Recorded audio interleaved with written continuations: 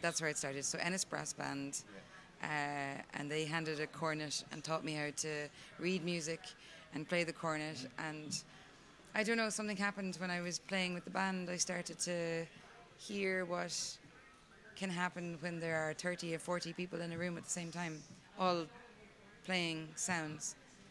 You know, you're like, oh my God, there's a serious bang off of this. Like, it's so good.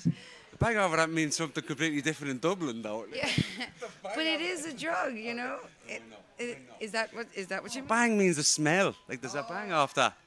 That's a Dublinism. I apologise. No, but no, I get you now.